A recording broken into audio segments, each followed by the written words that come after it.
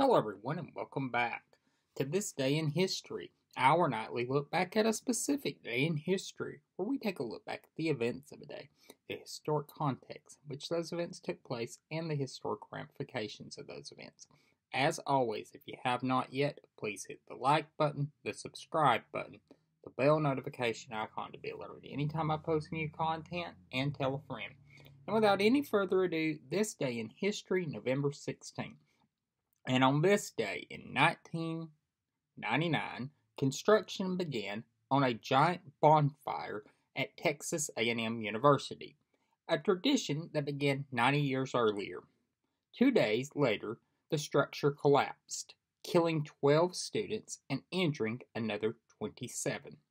For nearly a century, students in College Station, Texas, hosted a bonfire, self-proclaimed to be the world's largest, prior to their school's annual football game against their arch rival, the University of Texas Longhorns.